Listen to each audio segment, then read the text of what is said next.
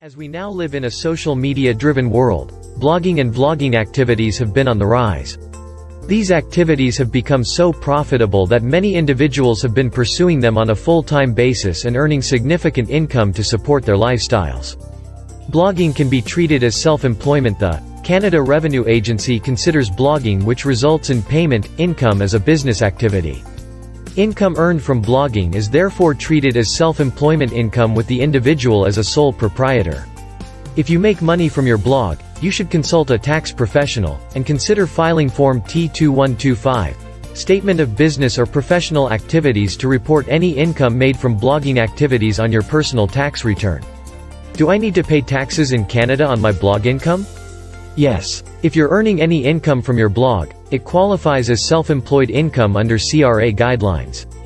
Tax package. The tax package that you will use is T1. Tax form. The tax form that you have to fill out for your blogging income is the T2125 Statement of Business or Professional Activities.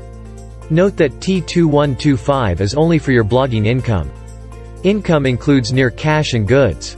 You should include income that you received through cash and electronic fund transfers. However, you must also include items like near cash. The most used example is gift cards.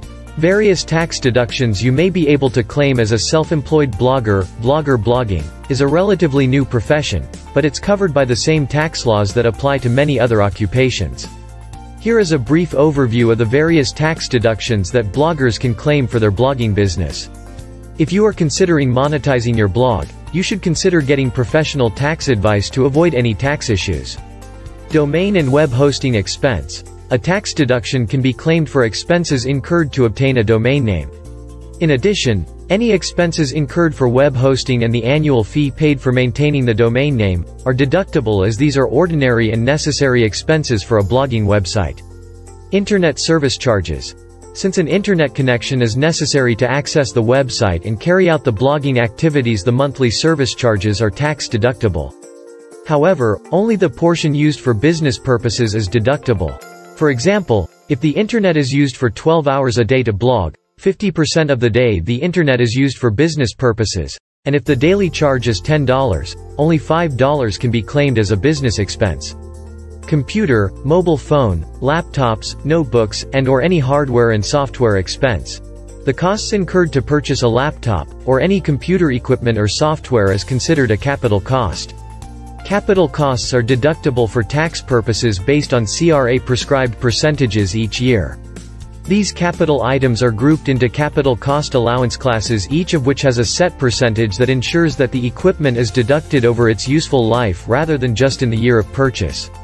However, do remember to keep the receipts, as they may be necessary to validate the tax claim. Home office expense. In some cases, bloggers can deduct a portion of their household expenses, in the form of a home office expense. To break down all the expenses, you need to break down all the expenses and categorize them into appropriate buckets. Filing deadlines. The regular filing deadline is April 30th.